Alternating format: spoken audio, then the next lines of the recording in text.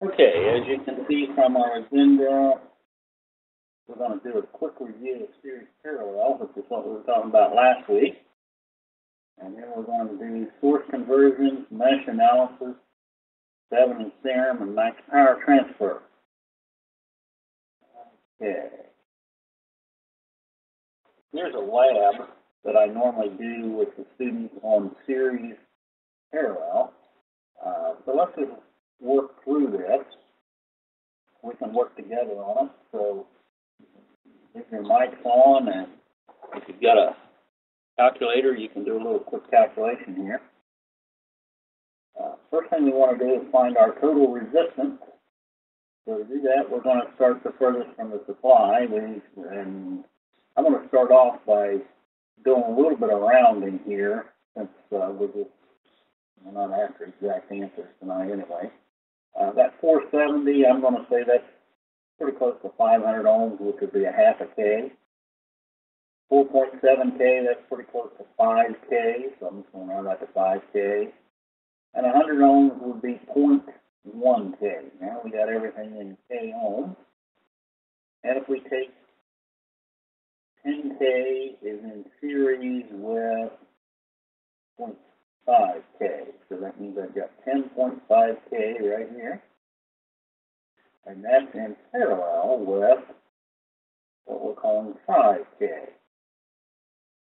If I do product over sum, that's 10.5 times 5 divided by 10.5 plus 5. I come up with about 3.4K for resistance of all of this out here. And then to find the total resistance, we're going to add the 1K, which is in series, and the 0.1K. And that gives me a total of 4.5K ohms for the entire circuit. Now, same circuit down here, we're going to apply our 18 volts.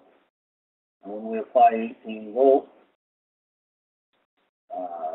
let's find our current, our total or source current would be my 18 volts divided by the 4.5K, and I come up with about 4 milliamps. Okay. Now, if we've got 4 milliamps, what we want to do is we want to find the current around this loop and around the loop out here. So we're going to use that current divider rule like we did before, and we're going to look at this junction right here, the very first junction there. Remember the current divider rule, if we are looking for I2, then we will put the resistance that's shown back in this direction on top, divided by that resistance plus this one, and then multiplied by the current coming into the junction. And my current coming into the junction is 4 milliamps. Got 5K this direction, 10.5K this direction. So 10.5K divided by 10.5K plus 5K multiplied by the 4 milliamps coming in gives me 2.7 milliamps going down through R2. And then the current going out this direction through R3 and R4 would be the 4 milliamps minus that 2.7, which would be about 1.3 milliamps. Now back over here, I have that 1.3 milliamps plus the 2.7, which gives me back the 4 milliamps that we started with around the loop. Now I can look at my individual voltage drop, and we're going to do some comparison there. If I look at V1, voltage is equal to current times resistance, that would be 4 milliamps times 1K or 4 volts. Down here to V5, 4 milliamps times 0.1K gives me 0.4 volts. Now, let's look at R2. What did we say the current through R2 was? That's after it split here, and at that point we said we had 2.7 volts, or excuse me, milliamps. 2.7 milliamps times 5K gives me 13.5 volts. Now, the current that was going out in this direction, we said was 1.3 milliamps. So for V3, we would have 1.3 milliamps times 10K, or 13 volts. And here we've got 1.3 milliamps times 0.5K, which is about 0.65 volts. Now, if I add the voltage here and here, V3 plus V4 should equal V2, because those together are in parallel. So here we said we had 13.5. Here we come up with 13.65. But remember, we did quite a bit of rounding as we went along, so that's why there's a discrepancy there. And if we take V1 plus V2 plus V5, we should end up with what we started with, 18 volts. Now I've got 4 volts and 0.4 volts, and then 13.5 volts, which gives me 17.9, or roughly 18 volts, again, accounting for some rounding along the way. And what I have students do in a lab, I have them do all the calculations first, and in a lab situation, I actually allow them to do the rounding like I did, because that's going to give them a very close approximation of what they should be reading. Then they're going to hook it up and actually read all of the different voltage levels, all of the currents, and verify that that is the correct calculation. Any questions on how we go about that one? And this is the type of circuit that I would think most of you would have enough equipment in your lab you could hook it up. These are all standard value resistors. We don't do the rounding. 18 volt power supply, and then we should need a multimeter to do the measurement with. Hey Ken, this is Mark Jackson. Mm-hmm. But obviously this wouldn't be the first time you would introduce a lab. You'd have labs. Right, I have all labs throughout, for every right? topic, yeah. Yeah. Okay. Okay, but this is a typical. This is a typical lab. You have them do the work, mm-hmm. and do all the math outside, and then check everything. Right. In a real setting. Sure. Mm-hmm. Yeah, this is the lab that I do with the series parallel. We would have already completed one with reading the resistor color code. We've done one with series circuits and with parallel circuits, and now up to the series parallel. And I have them work in groups of about 3, no more than 3. Ideally 2, if we depend on what our enrollments are. Mm-hmm. That way everybody's sharing in the work. And I try to keep an eye on each group to make sure that we don't have one person doing all the work and the other one just sitting there.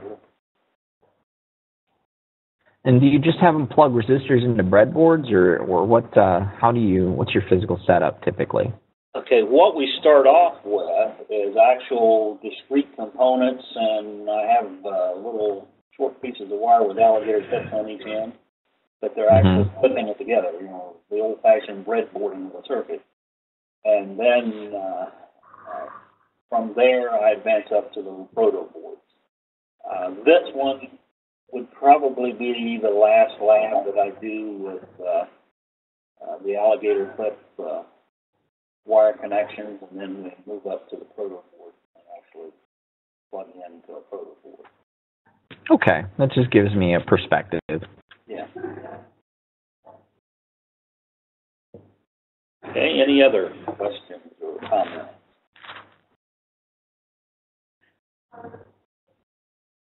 Okay, now let's start with our new material. And we're looking at source conversion.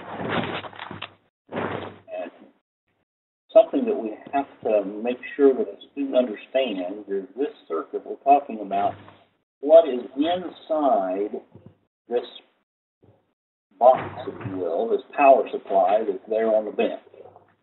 Okay? Okay, you've got a 12-volt source. There is some internal resistance. And here's the two connections.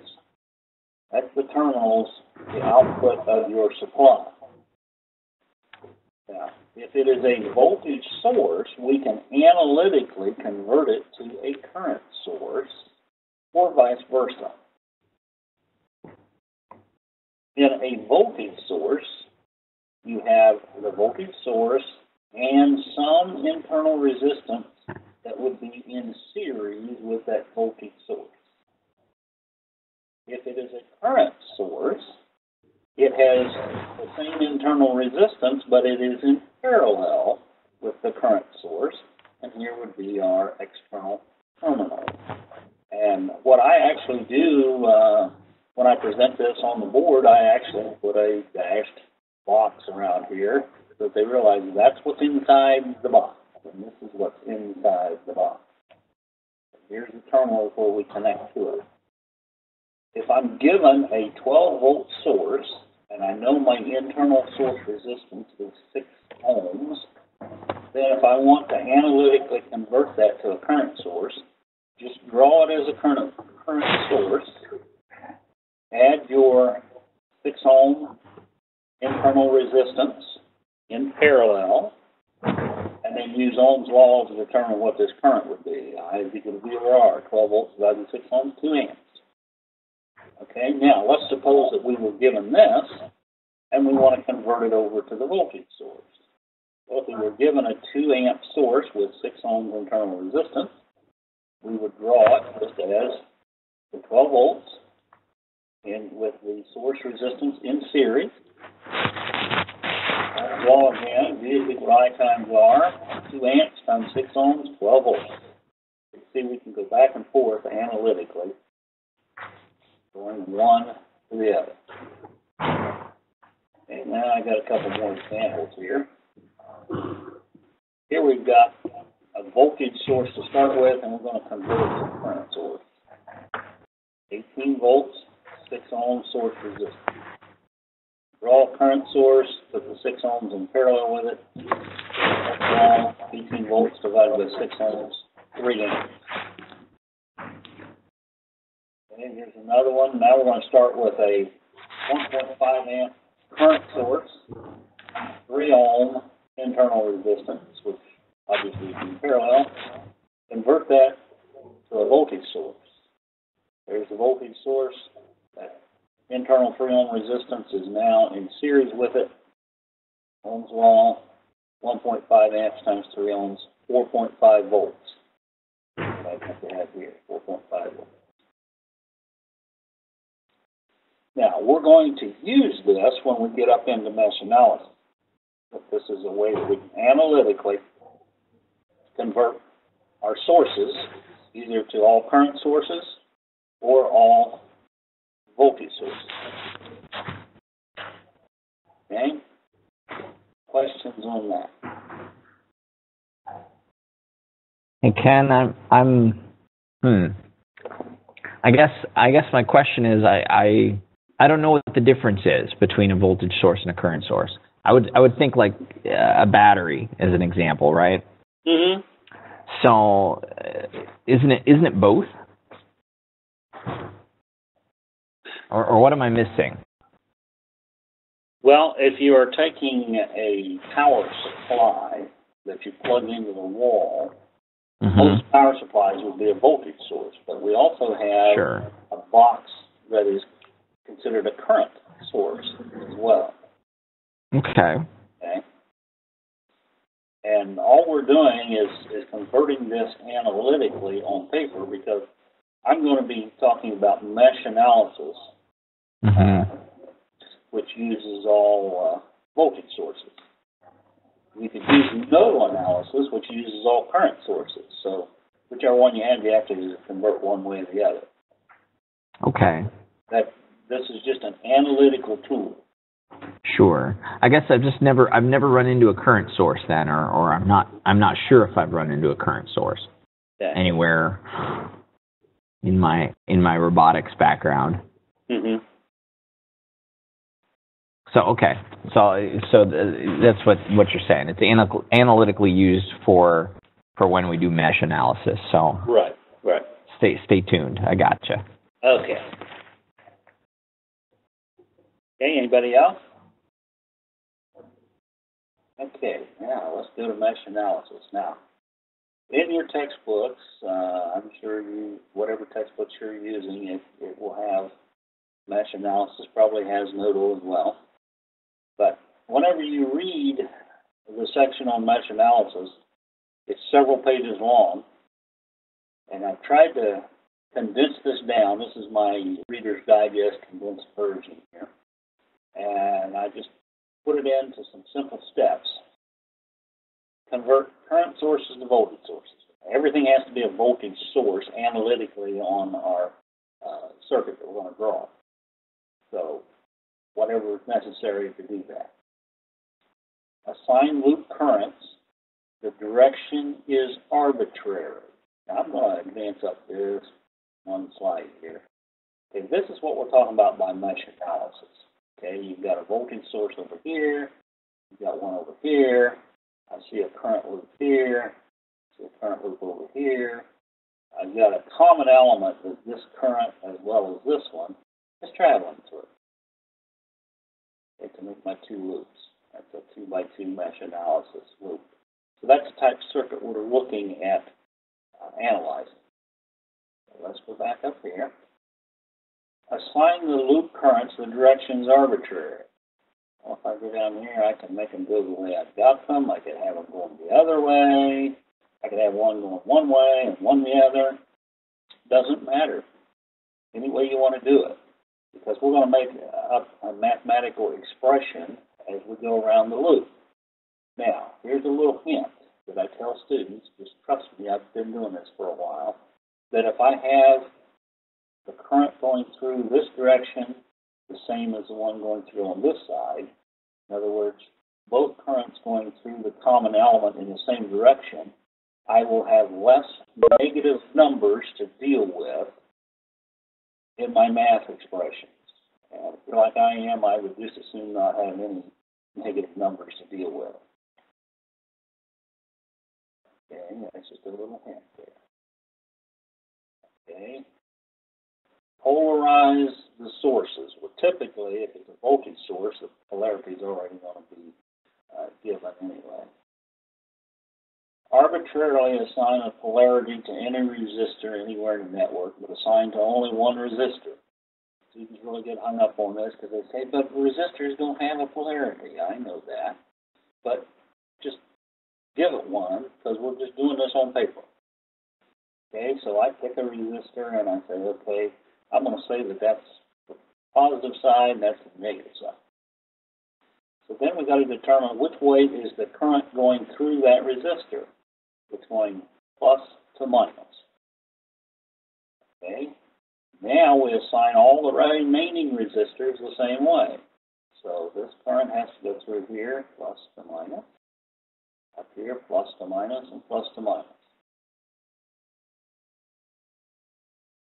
Again, so far, this is all on paper. We're not hooking this up. This is just on paper, so we can come up with a solution. Okay, check to see which direction the assigned loop current goes through the polarized resistor. It's either plus to minus or minus plus, but it obviously can't be both. After that determination, the direction is determined, then assign the remaining resistor polarities so that they agree with the initial assignment. Now, use K's voltage law to write the loop equation. That's not Ken's law, this is Kirchhoff's law.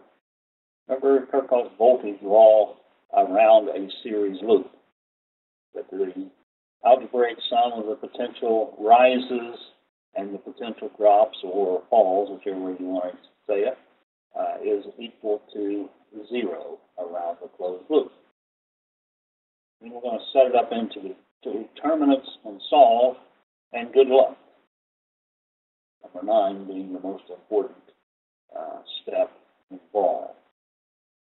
Okay, now, looking at this loop equation, let's write our expression. I'm going to start right here where that dot is. That just reminds me of where I started. I'm going to go around this loop. Okay, this is V1 is equal to 4 volts. So that's plus 4 volts. Now, this would be a voltage drop. I don't know what the voltage is, but think about Ohm's law. Ohm's law says that the voltage is equal to the current times the resistance. So it would be minus 4 ohms times I1. Around the loop here, minus 8 times I1. Then minus the shared current of 8 times I2. And then we're back to here, so we'll set that up to 0. Then on the other side, I have plus 6 volts, V2, okay, minus 2 ohms times I2, minus 8 ohms times I2, minus the shared current of 8 ohms times I1. That's all the way around the loop, and we set that up to be 0. Now, I remind the students from their math classes that they had that they probably have run across an expression, and I just write this on the board, 4x plus 3y equals 7, and it's 7x plus 1y equals 9, and you solve for x and y. And most of them will say, yeah, I remember doing that math. And most of the time they'll comment, didn't know where I'd ever use it. Well, here's your chance. Instead of x and y, we're using I1 and I2. Okay? So, I'm going to make I1 column here, and I2 column, and here is the answer to the expression. Okay, so let's get up all the I1s, and I count up, I've got negative 12 I1 minus 8 I2 equals negative 4, because when I bring this to the other side, they keep the sign, it becomes a negative. And then down here, I've got how many I1? Negative 8 I1 minus how many I2? Okay, minus 10 I2 equals negative 6.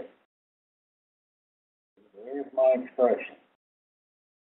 Now, I told you earlier that if we had the current flowing through the common element in the same direction, we would have less negative numbers. Now, we're going to fix that. Everything's negative at this point. So I'm just going to simply multiply by negative 1, and that makes everything a positive. So I've got 12I1 plus 8I2 equals 4, and 8I1 plus 10I2 equals 6. Yeah. So with that, I'm now ready to set this up in my determinants and solve for I1 and I2. Okay, everybody with me to this point? Questions up to this point? Yes, sir.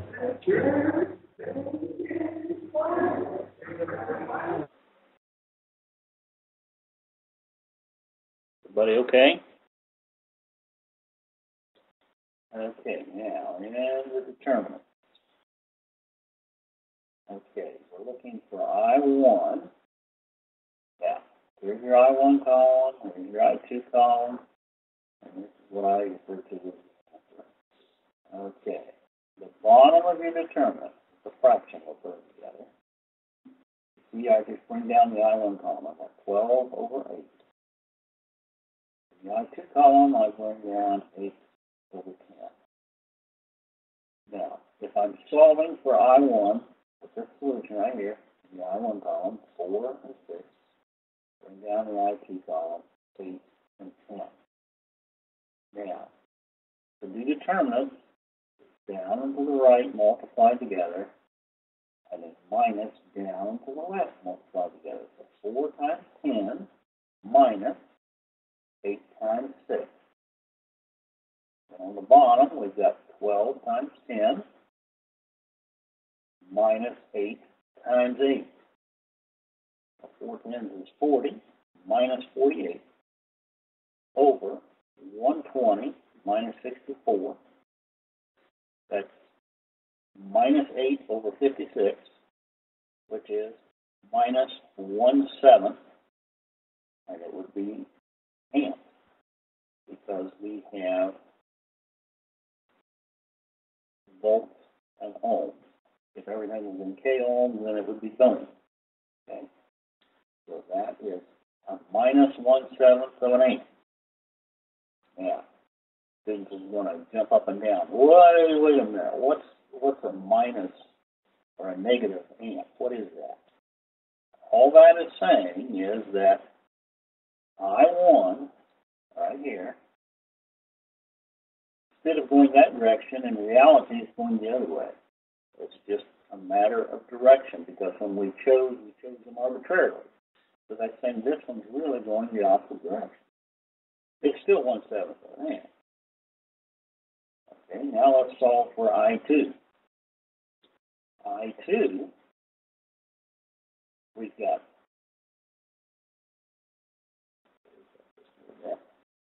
okay, here's your I1 column, and your I2 column doesn't change in the bottom part of the fraction. Now the top part of the fraction, we are solving for I2, so the solution here goes into the I2 column.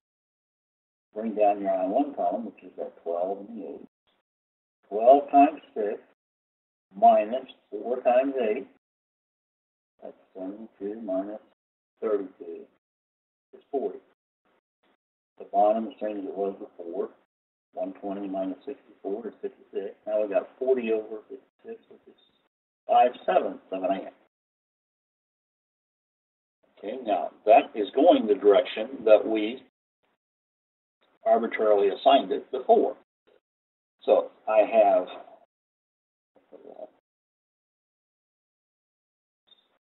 I've got 5/7 of an amp going this way, and I've got 1/7 of an amp going that way. Now, what is the current through R3? The current for R3 would be 5/7 plus a negative 1/7, or 4/7 of an amp, flowing in the direction of this 5/7. So it would be 4/7 of an amp going in this direction.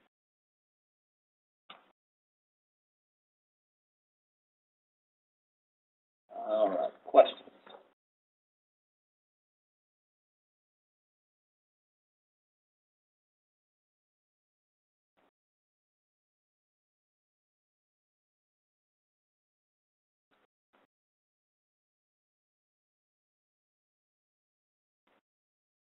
Questions on this one? Hey, Ken, I was thinking about earlier about current sources and voltage sources and things like that. I mean, part of the issue, I guess, is that, you know, there really are no ideal voltage sources or ideal current sources, that is, perfect systems. I mean, a power supply as we know it, you know, if you connect a power supply and the system you connect it to draws too much current from that supply, the terminal voltage will drop off. Right. And, you know, and quite frankly, I mean, so we sort of go in with the assumption that our source, whether it's a battery or a power supply in the lab or whatever the case might be, is designated to be 12 volts or something like that. But that's going to be 12 volts depending on the load it's connected to. Right. And I think the same holds true for the purpose of a current source, is just to be able to differentiate the whole notion of voltage and current.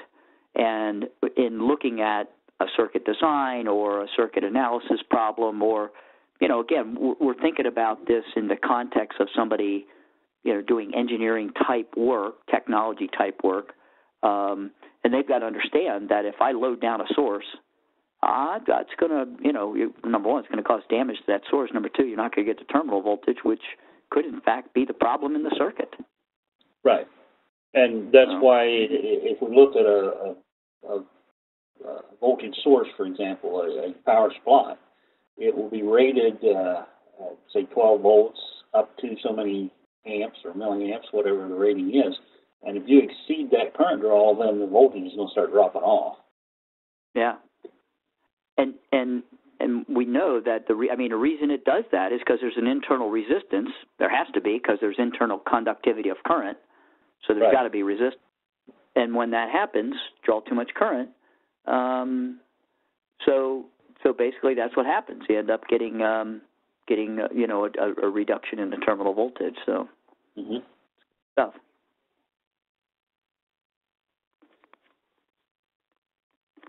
Just wanted to make that comment. Thanks, Ken. Okay. I appreciate those comments. I'm starting to see why. Yeah, obviously not my background, so I'm seeing some of the pieces, some of the light bulbs are coming on why we're doing this. I appreciate it, guys. Good. Hey, anybody else?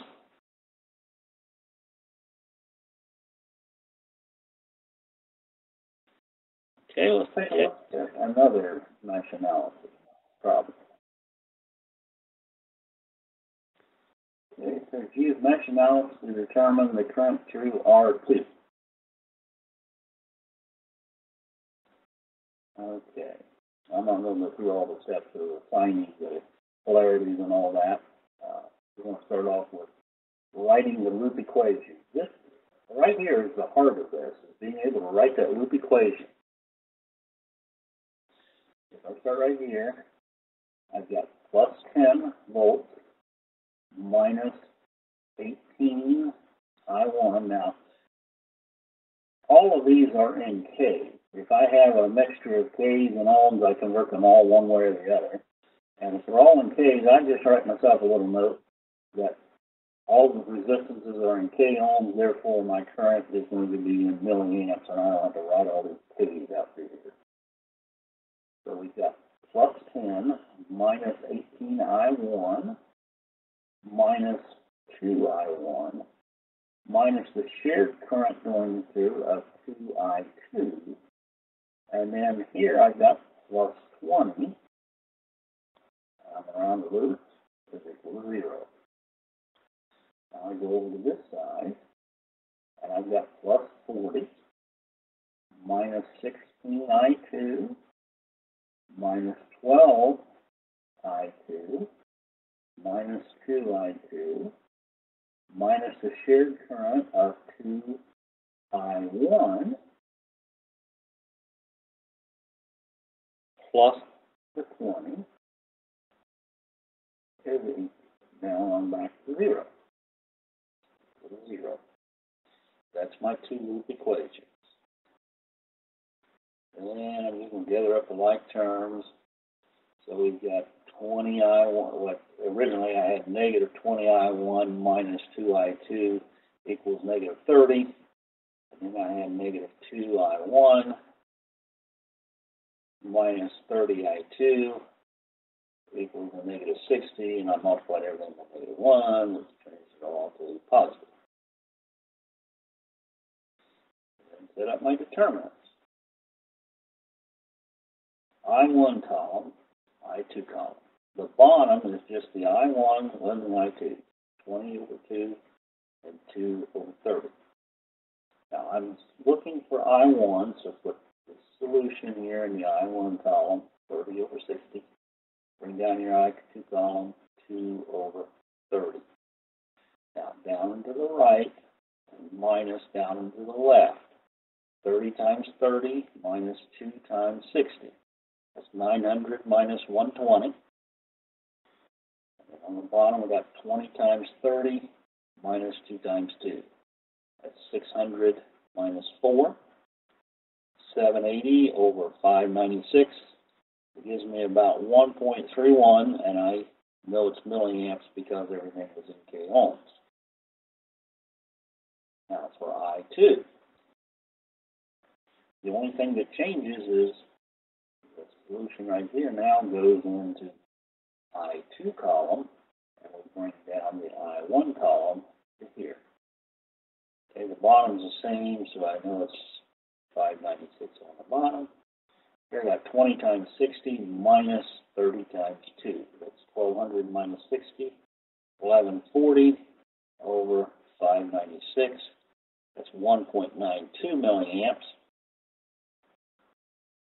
And if I'm looking for the current through R2, that is the combination of the two currents. In this case, both of them come up as positive numbers.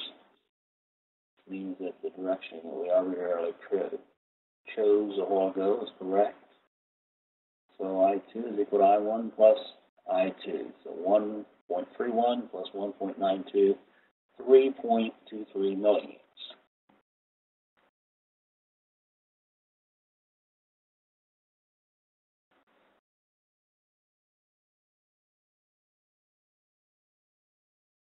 Now, once you get the loop equations, then there's other methods mathematically to solve this. You could do the substitution method and whatever else you want to do, but this is the method I learned 40-some years ago, and it's the one I use.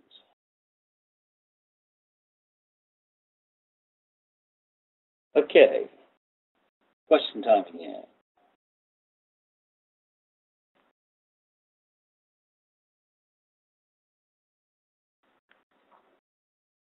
You're awfully quiet out there.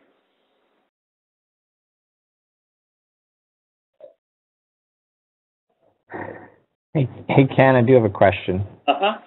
So as well, how to even ask? I guess are there? Some of my students are going to ask this question, and I'm not sure how to answer it.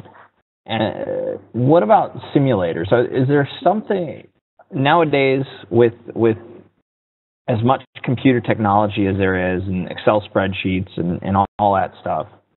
Are there tools that do this for you? And I know the dangers of that too, but I'm wondering, some of them are asking that, and I'm kind of asking it myself. I guess I understand the necessity of doing the math, but are those kind of computer tools out there nowadays? Yes, they are. Okay. Electronic Workbench is one of them. Spice is another one. You can draw out your circuit, put in your values, and then ask for it to solve for I2, and it'll go through and solve it for you. However, most of the time it just gives you an answer. It doesn't show you how it did. And at this point in a DC course, we are more concerned that they understand how to do it. This is the foundation course.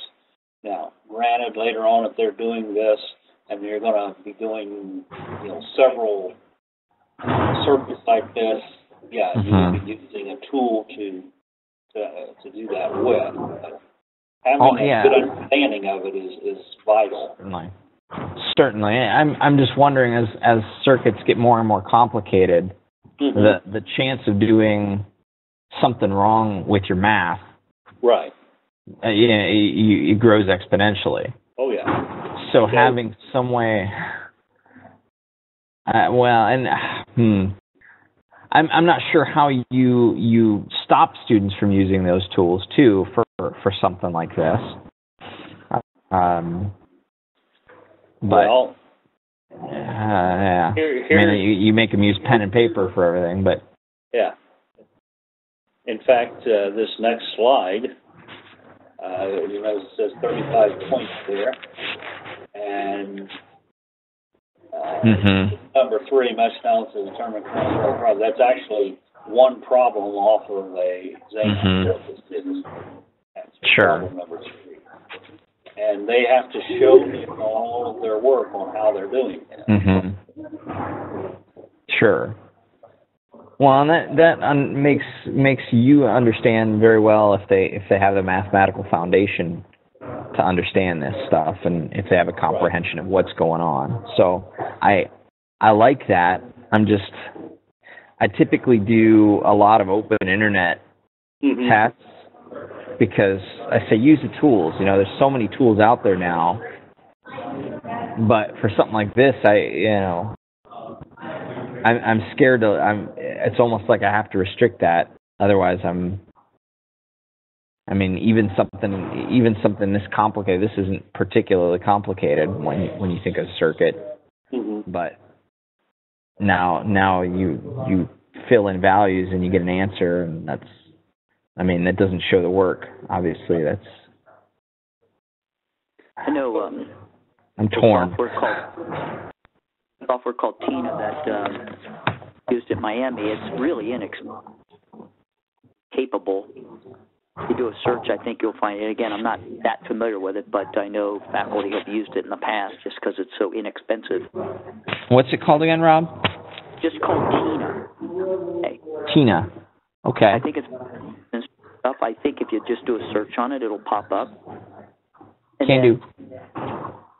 Also, software like MATLAB, now, it takes a little training, and I personally have not used, but it'll do, these matrices that he's got, the determinants that he's got here. I mean, you just put the numbers in, equations, and it'll solve the determinants for you. Maybe, it may be a useful learning tool to use tools like that at the same time, maybe between going back and forth trying to show the students how mathematically it's set up. They can maybe solve it manually, and, if they get portions of it, there's value in it. I mean, I think these little steps right here can be tough for even college students, too. I mean, it's... Oh, sure. Sure, and as I'm looking at this, I'm saying, okay, I have to refresh myself on how to do some of this stuff if I want to help my students figure this out. I'm 20 years away from doing equations like this. Sure. Right. From exactly, from my college days. Say, hey, let's if I show you, this is an equation that solves this circuit, can you use that in your problem solutions, and strategies? And I'm with you, though. It's tough. I mean, getting students to connect the math to this stuff. Well, and I mean, Ken said it. You said it very early on. This is an opportunity to hey, all that math that you're doing, you have an actual application. A lot of students struggle to understand why they're doing math. If they can connect to why they're doing it, it makes a lot more sense to them. They do a lot better. It's just like in AC, for example, which would be the second course they would take following the DC course. When we get into phasor analysis, and they have to convert from polar to rectangular format and vice versa.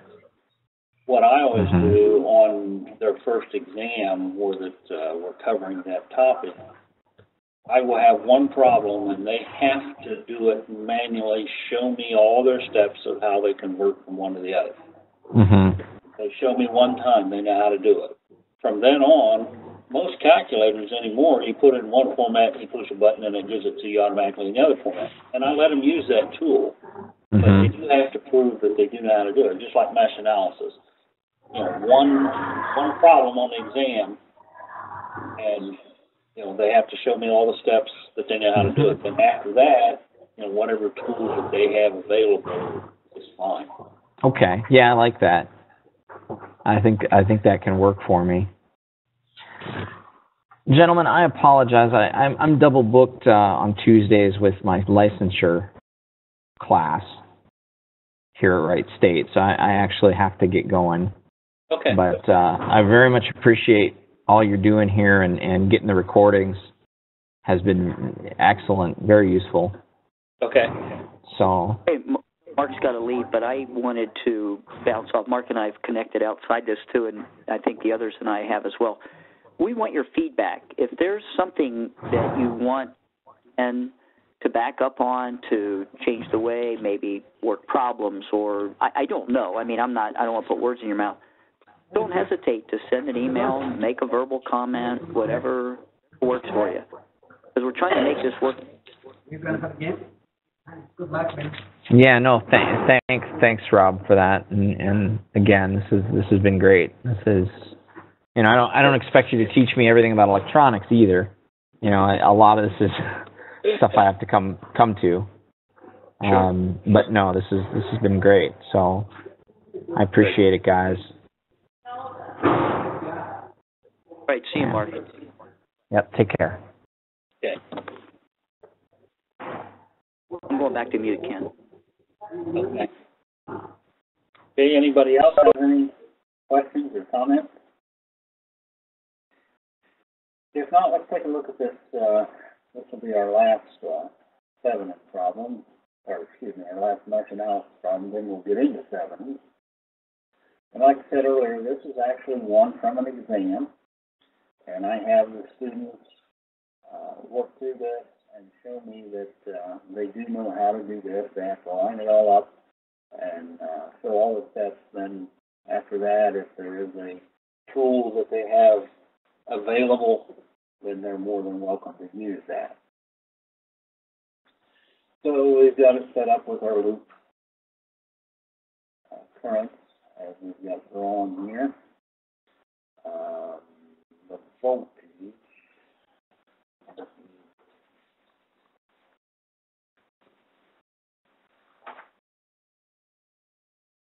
Okay, this voltage right here over on the left-hand side that got chopped off is actually 20 volts. This is 20 volts. I think everything else we can read. So looking for I1, this first loop, and then we'll look at I2 loops. Okay, we've got plus 20 volts, plus 20 V1, minus 1K times I1, and again, everything's in K, so I'm not going to write the Ks, and I just know that my current will be in milliamps at the end. So I've got 20 volts minus 1 I1 minus 2 I1 minus 3 I1 minus the shared current of 2 I2 minus the shared current of 3 I2, and then minus 10 I1 is equal to 0. That's everything around that loop. Now let's go to the other side. Here I've got plus 40, that would be V2, minus 4 I2, minus 6 I2, minus 2 I2, minus 3 I2, minus the shared current of 2 I1, minus 3 I1, down back to here, minus 5 I2, and set that up to be 0 all the way around the loop. Now we have to gather up our like terms and get all the I1s and I2s gathered up. So originally I had minus 16 I1 minus 5 I2 equals minus 20. Minus 5 I1 minus 20 I2 equals minus 40. Multiply everything by -1, that changes it all to positive. And then set up my determinants and solve. I1. Solving for I1, the solution here goes to the I1 column on the top, 20 over 40. Your I2 column, 5 over 20. Now on the bottom, it's just the I1 column, the I2 column. So 16 over 5, 5 over 20. Down and to the right, minus down to the left. 20 times 20 is 400, minus 5 times 40, that's 200. And on the bottom, 16 times 20 is 320, minus 5 times 5 is 25, 200 over 295, 0.678, and again, it'll be millions. For I2, the bottom remains the same. On the top, we put the solution or the answer here in the I2 column, bring down the I1 column here.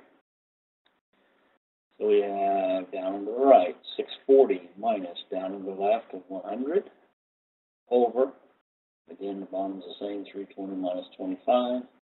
That's 540 over 295, 1.83 milliamps. And then if we are solving for the current through R5. That's this one right here. So that is the algebraic sum of the two. They're both positive in this case.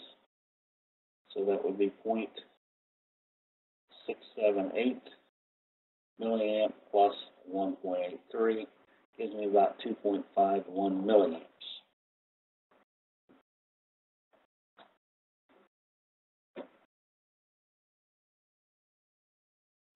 Okay, questions?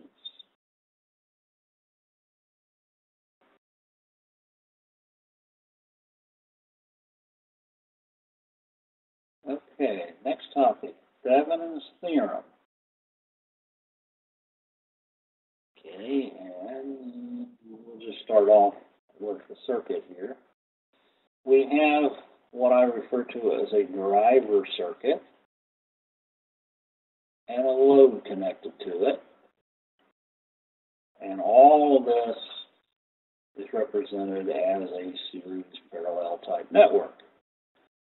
What Thevenin's theorem will do is it will take this driver circuit and convert it analytically to a simple series circuit. We can put our load back on, and now we're solving a simple series loop. So this is just a tool analytically to use. Okay. My little short description of how to do this. Again, if you look in the textbook, you're going to be looking at several pages. And I have did the Reader's Digest condensed version of it. Isolate the element or elements to be studied. This creates an open circuit. Determine the open circuit voltage. Short voltage sources and open current sources, then determine the open circuit resistance. All right, here you have to stress with students. This is analytically on paper. Do not ever short the voltage source literally in the lab. You have to stress that. This is an analytical tool on paper. Okay? Then draw the Thevenin equivalent circuit, replace the isolated element or elements, and continue the analysis to completion. Now, maximum power transfer theorem also states that in order for maximum power to be delivered to the load, then that load resistance must be equal to the Thevenin equivalent resistance. Now, so that students can visualize what we're talking about, most of them have worked with sound systems in some form or another where they've got speakers and they're going to couple it up to an amp.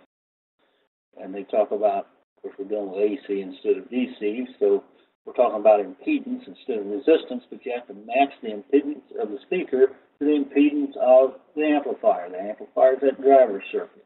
In order to get maximum power delivered out here to my speaker, it has to have the same impedance as the amplifier does. So that way they can relate to what we're really trying to do here.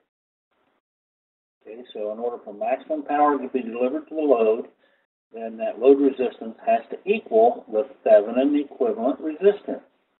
How much will that maximum power be?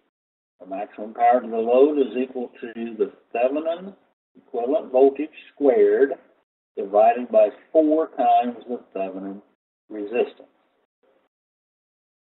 Okay, so now if we take these little steps here and apply them to this circuit, and as you can see, this happens to be one of the problems on an exam. Okay, let's work through this. We're first going to isolate the element. So right here, we're going to isolate this. This becomes an open. Okay, so that's an open. That's it. Determine the open circuit voltage. What I want to know is if I would hang a voltmeter here and here, this is no longer there. I just look from this point to this point with a voltmeter. I would actually be reading the voltage across our cord. Everybody see that? Okay, so looking at this circuit, I've got a 100 volt source, I've got 10K out here, but look what we've got here. It's a simple series loop, right? So the voltage here would be 100 volts minus whatever drops across these other three. Well, let's look at the values. You've got 2K plus 5K plus 3K. Well, that's 10K. So there's 10K there and 10K here. So that means half the voltage is up here, the other half is up across the three together. So I got a simple voltage divider. So my open circuit voltage right here, in this case, would be half of the 100, or 50 volts. So I'm going to draw my equivalent circuit up here, and there's my Thevenin voltage of 50 volts. Okay. Now, the next step says short voltage sources, open current sources, and then determine the open circuit resistance. So we're going to short this out. In other words, that becomes a piece of wire. It's no longer a power supply. It's a piece of wire right there. Now, with respect of this open circuit, which is here to here, with respect here to here, what is my total resistance? That's the Thevenin equivalent resistance. So if I look at this point, that resistor, that one, down through that short, that one, R2, R1, and R4 are in series, and those three in series are in parallel with R3. So R2 is 5K plus R1 is 2K plus R4 is 3K is in parallel with R3, which is 10K. Well, this is also 10K. So I've got 10K in parallel with 10K. That would be 5K. So my total resistance with respect to right here would be 5K ohms. Go back to this Thevenin equivalent circuit. This is the Thevenin equivalent circuit of all of this. And then I'm going to reconnect RL. Okay. Now, the question is the value of RL in order for it to receive maximum power. Well, according to the maximum power transfer theorem, in order for it to receive maximum power, the load resistance has to be equal to the Thevenin equivalent resistance, which we just found to be 5K ohms. Now, if it is 5K ohms, if we put a 5K ohm load on this driver circuit, then what would be my maximum power? Well, max power is the Thevenin equivalent voltage squared divided by 4 times RTH. Thevenin equivalent voltage was 50 squared, that's 2,500, divided by 4 times 5K, that's 20K. That'd be 125, and it'd be milliwatts since we're dividing by K ohm.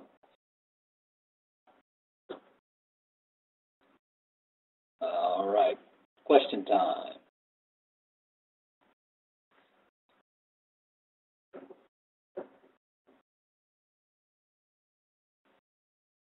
Nobody's got a question?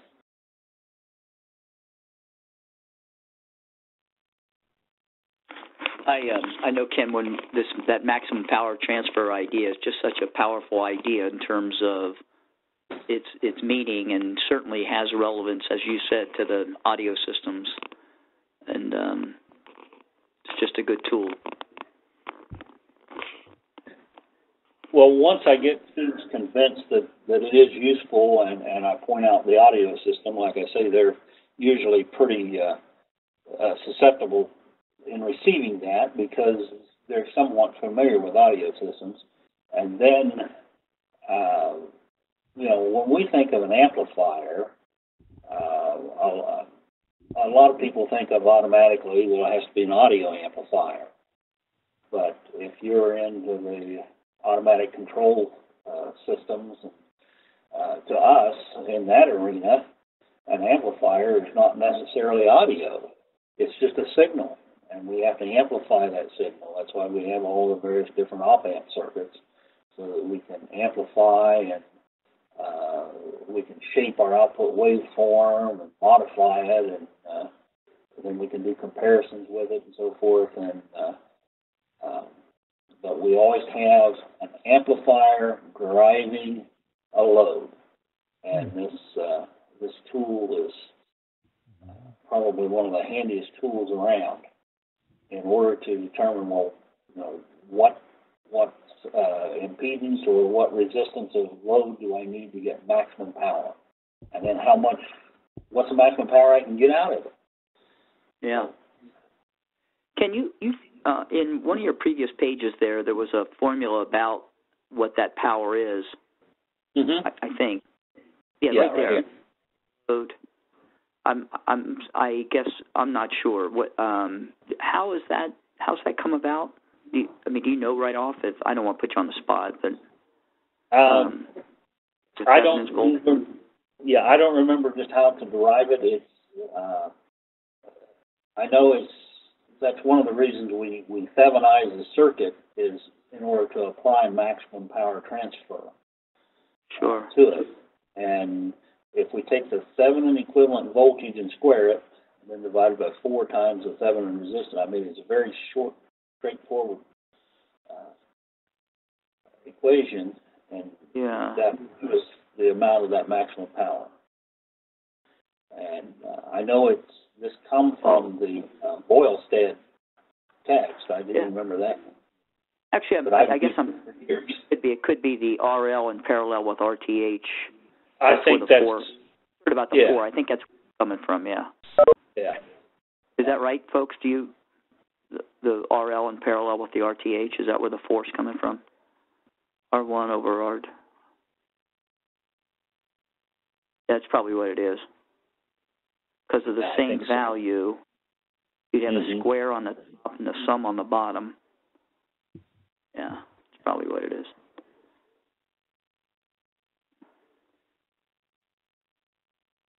I didn't mean to back us up, Ken. I just, when you no. 4 there, not, wait a minute, what's that 4 doing there? But that's probably what it is. Yeah. Parallel combo of those. Mm-hmm. And the fact that we're squaring up here. Yeah, right. Okay. Any other?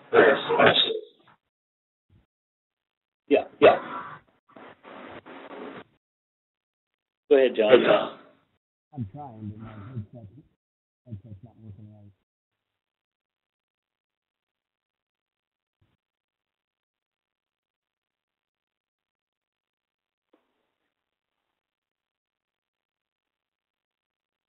I've lost John's audio. Yeah, it looks like he's on mute. John Austin? There you go. Even off mute, I'm not going through. Can you hear me at all? Yeah, you're a little muffled.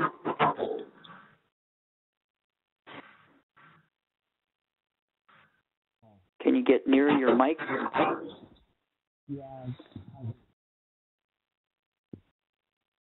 Yeah, I see your mic is not. Seems like maybe we're getting noise. Yeah, there's nothing going on. I'll hold my question for later. I don't really have one. I was just trying to. Yeah, John, if you want to put it in that window or send it by email, I can convey it to Ken. Comment or question, whichever you prefer.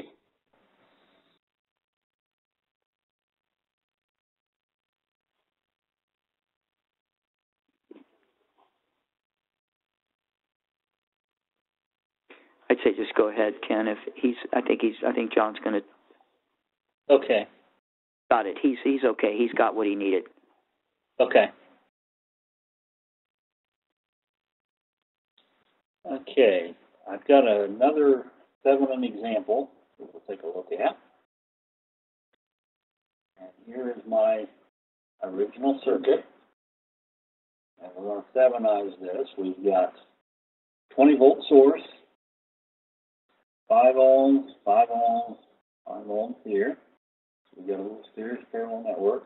Here's RL. Don't know what it is. And what we're going to do is I'm going to make the Thevenin equivalent circuit So I'm going to isolate RL. Here's my Thevenin equivalent circuit, which is just a Thevenin voltage source and a series Thevenin resistance. Now we've got to figure out what the values are. Okay. When I open this up, what I want to know is what is the voltage across the open here. Okay. When we open that, this 5 ohm resistor here, that's just a tongue hanging out there. It's not in the loop. There's no current flow through that resistor. There can be no voltage drop across it either. So therefore, we don't consider that one in our calculation. So now we have a simple voltage divider. 5 ohms here, 5 ohms here. So the voltage is going to divide evenly. So from here to here, that voltage would be half of this one. So my open circuit voltage, which is the Thevenin voltage, would be 20 volts divided by 2, or 10 volts. Now, the next step is to short the power supply. When we short the power supply, in other words, it's the same idea as just taking the power supply out and closing that with a piece of wire. Okay, now with respect to out here, what is my total resistance? I've got 5 ohms in parallel with 5 ohms in series, those two together in series with 5 ohms. Because this resistor here is now tied with this one. That puts this one and this one in parallel. 5 in parallel with 5 would be 2.5. In series with this 5 is now 7.5 ohms. Okay, so my Thevenin equivalent resistance is 7.5 ohms. So up here in my equivalent circuit, this would be 7.5 ohms here, and this would be 10 volts. And then I can put my resistors back on there. Now, in order for maximum power to be delivered to the load, that load would need to be 7.5 ohms. And then the maximum power that that load could receive, using the max power transfer theorem, take my Thevenin voltage of 10 volts squared, divided by 4 times 7.5 ohms, I come up with about 3.33 watts.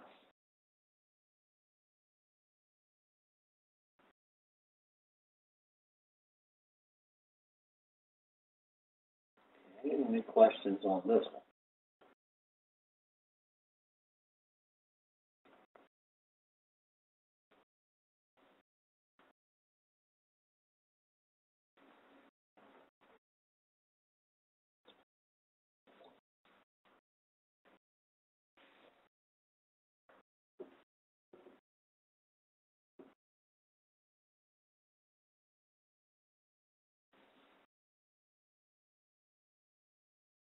Everybody's quiet out there.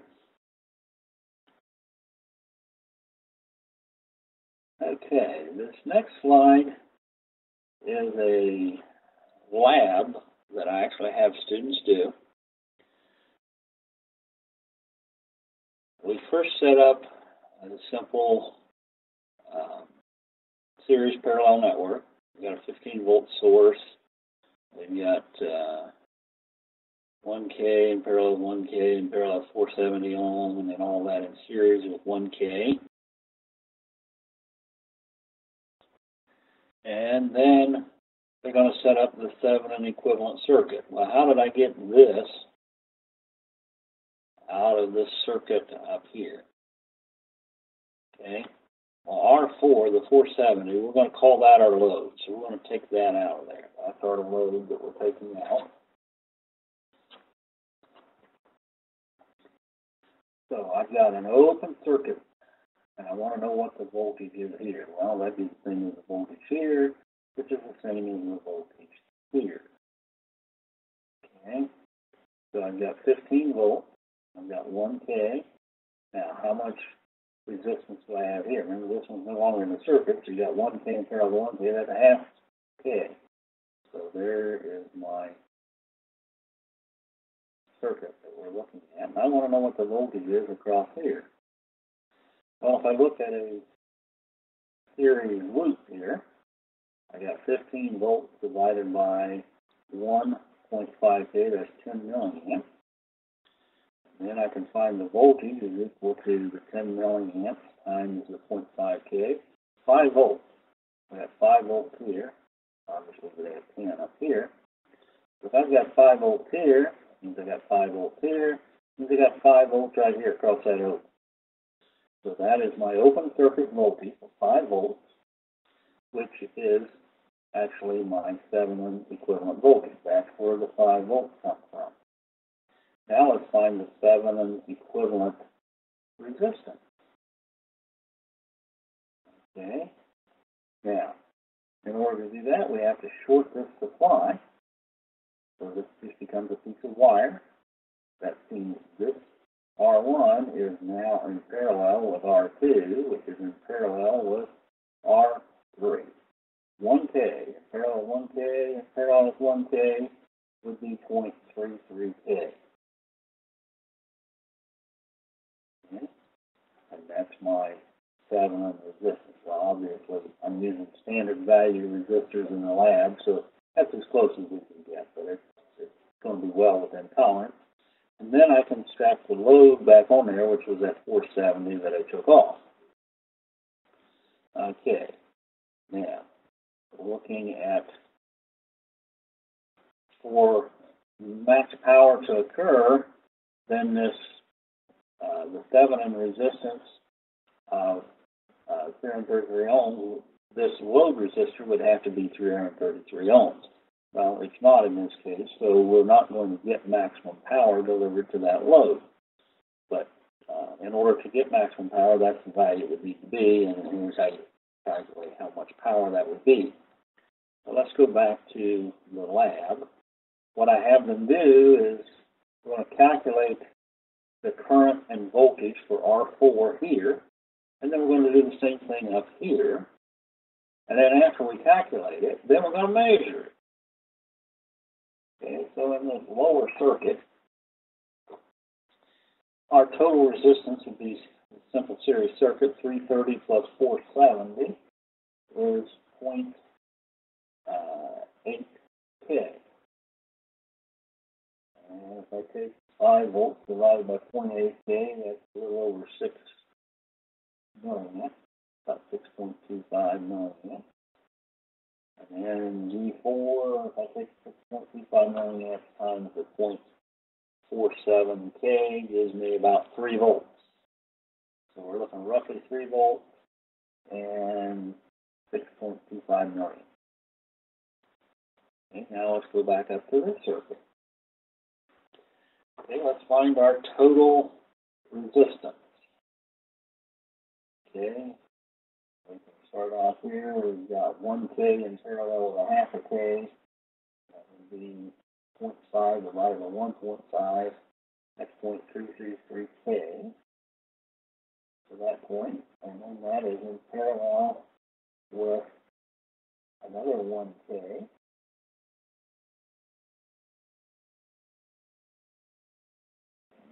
And then finally we add the 1K here. So when I come up with my total resistance, I come up with 1.25K. So time, then add the other one, and then add that one. And it doesn't matter what order you take them in. You could say, well, 1 in parallel 1, that's a half, and parallel with a half, that's a quarter. A quarter plus 1 is 1.25K.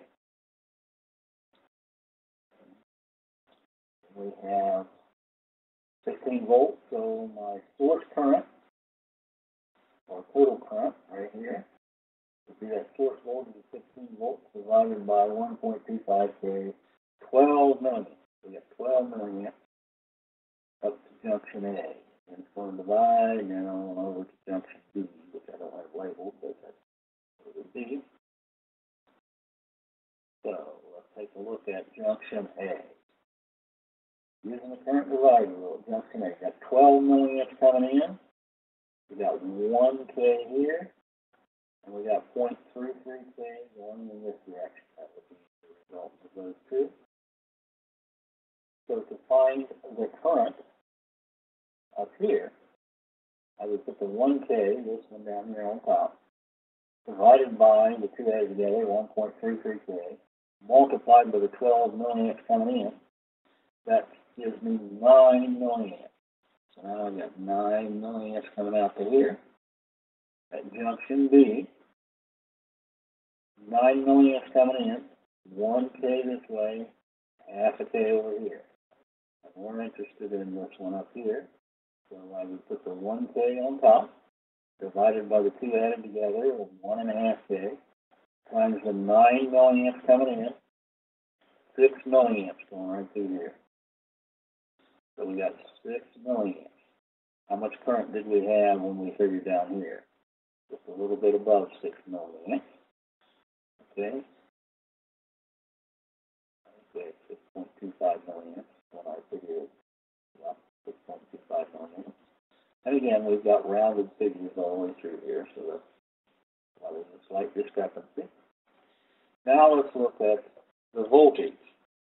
Okay, I can find the voltage for R4.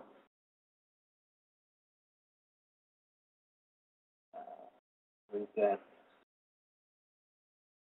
right here, we know the current here is 12 milliamps, and I've got 1K. So that means I have 12 volts here. That is equal to the current times the resistance. So I'm dropping 12 volts here. I start with 15 volts, drop 12 here. That means I've got a balance of 3 volts across here. And since that's in parallel, that'd also be 3 volts. And since that's in parallel, that would also be 3 volts. So 3 volts and approximately 6 milliamps. Same thing we had before. So what we're doing is we're proving that this is analytically an equivalent circuit of what we have up here. So, and again, the purpose of Thevenin's theorem is to reduce a series parallel network into a simple series network. And at the same time, if you work it in conjunction with the maximum power transfer theorem, then we know what size load that we need in order to get maximum power delivered to it, as well as we can determine how much that maximum power would be. And so we've now calculated our current through and voltage across R4 in both cases, and then I have to measure that to prove that it is an equivalent circuit.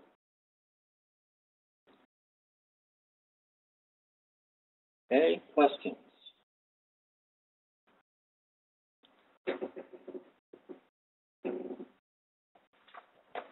I have found in the past that most of the students coming from the career tech centers,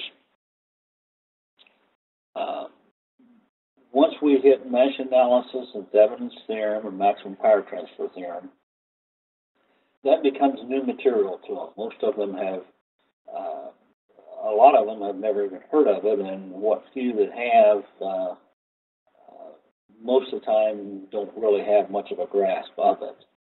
So this is an area that I feel that we really need to beef up a little bit in order to have an equivalent course for the DC. Okay, any other questions or comments?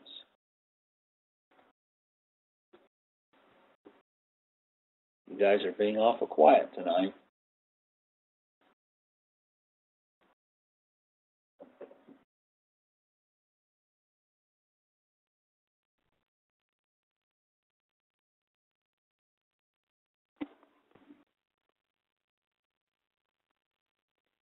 Yeah, I don't have anything to add, Ken, so.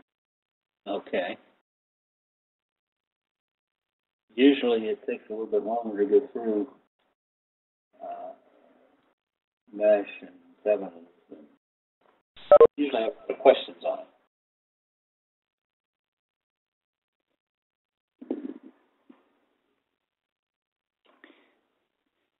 I guess always there's this mix of, how much does one cover these concepts, in a 2-year program or in a career center. Obviously, in a career center, you're teaching a college course, one CTEC credit. Right. I know that when we get into the bachelor's program, and you guys at Shawnee, obviously many of your students continue into our bachelor's at Miami. Controls courses, the mesh and nodal analysis is used extensively in the controls course. In fact, it's a common problem that the faculty, mention that the students tend to forget it, and they have to go back, and so they have handouts on mesh and nodal analysis techniques and things like that. But by that time, the students are really good learners. They've had a really strong math background, so probably seeing it again in handout form or a brief lecture, they really grasp it. So that's one of the problems that we have with the articulation that we have our 2-year graduates going on for the 4-year. They're getting this in the first year of their 2-year program. Yeah. And by the time they get into the controls where they're really using this, which would be their 3rd year, it's starting to get old to them because they went through this. It's been over a year for them. It's been almost 2 years. Got it. Mm-hmm. And we do teach some of the beginning controls courses in the 2nd year, and we're applying a little bit of this, but not near as much as what you guys are on the bachelor's level. Right.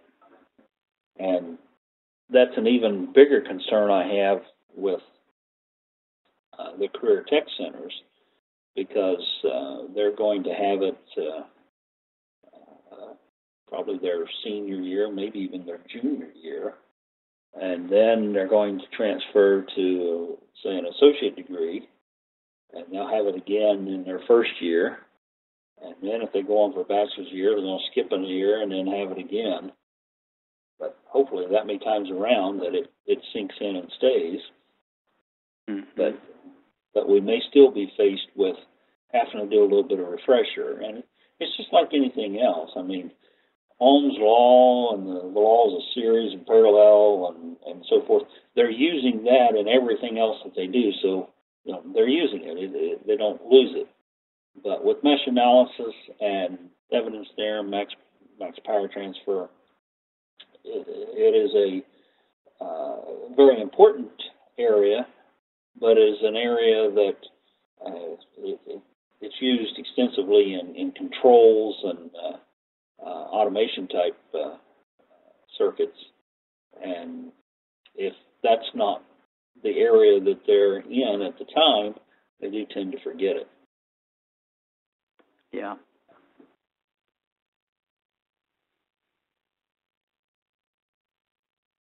Okay, on Thursday, my plan is to get into capacitance and in a little bit of inductance, and then next Tuesday, which would finish us up, we will finish with inductance and get into magnetics. And then that pretty well summarizes the DC course. But keep in mind, we're covering these, and I'm just using 1 or 2 examples of each topic, but yet within the actual college-credited course, we're spending several weeks in that. What I'm trying to show everybody here in 10 hours, it's going to take us 75 hours at the college level to go through all of this. So there's a lot more depth, but and that's one of the reasons I've been trying to pull some of these questions from exams and so forth. Gives you some idea of the depth and how much rigor that we are trying to put into the course. Hey, Ken, so when you actually run the course, this is a semester-long course, so it meets for 15 weeks, let's just say. Right. And you meet how many hours per week? 5. 5 hours a week. I assume, 2 of them are lecture, 3 of them are lab? Right. Okay. And that does not count exam times. Exam times is on top of that. Right.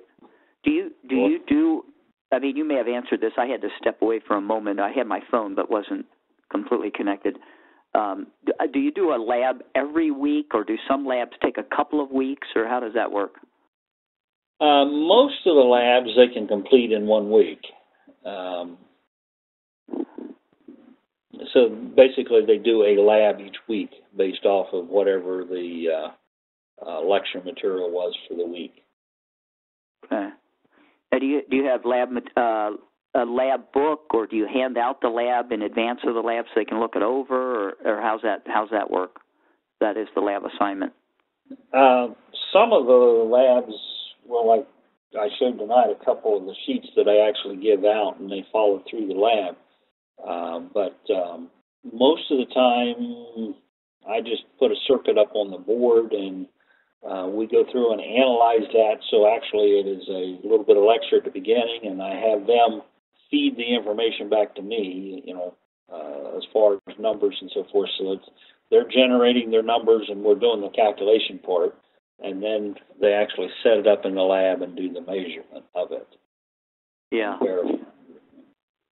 And then I have them do it's not a very elaborate lab report, but they do have to show their results and what those results mean. In other words, if we're talking about the laws of a series circuit, for example, in the series circuit lab, I have them set up a series circuit, and they have to measure the total resistance.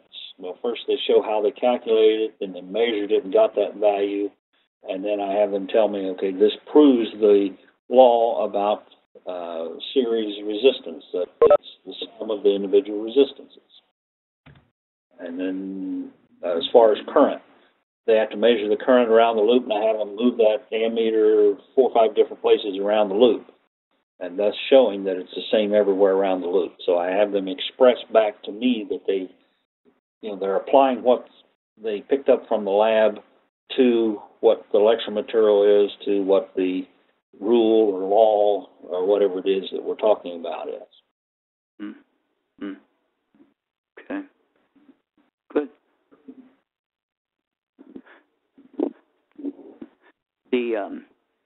By the way, for everybody on the chat window, I posted links to that TINA circuit simulation software.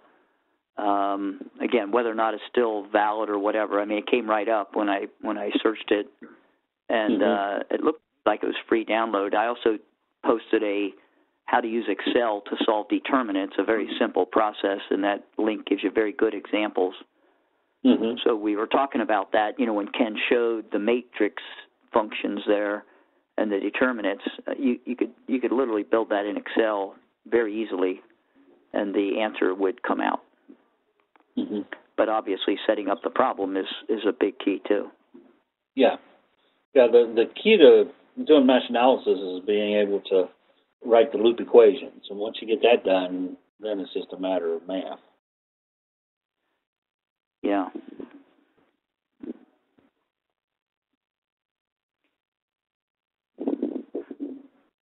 Or you're at the end, Ken, are you? Yeah, I'm actually at the end of what I had prepared for tonight.